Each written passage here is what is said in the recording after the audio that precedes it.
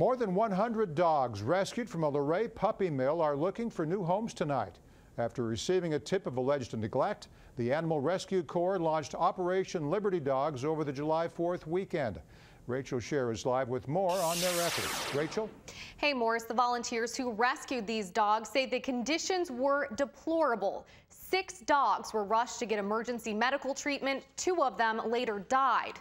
Now the focus turns to finding the survivors new homes.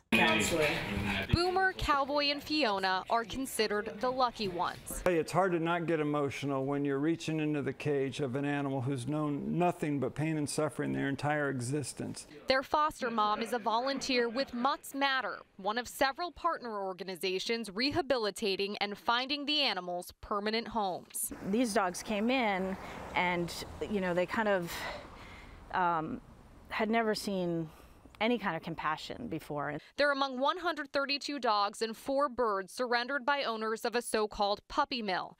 After getting a tip, the Animal Rescue Corps contacted the Page County Sheriff's Office about alleged animal neglect.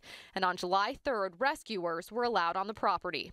These animals were living in their own feces and urine with high levels of ammonia. They had eye issues, respiratory issues. Many of the dogs were unrecognizable. There was a couple cases where we didn't even know what breed of dog it was until they shaved it.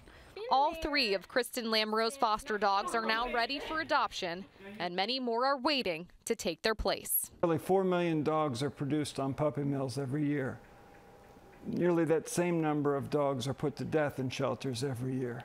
Seeing the dogs rest their head on a bed for the first time, seeing them eat clean food, seeing them, just nuzzle up, and that breakthrough moment when they realize you're not going to hurt them, it's incredibly gratifying.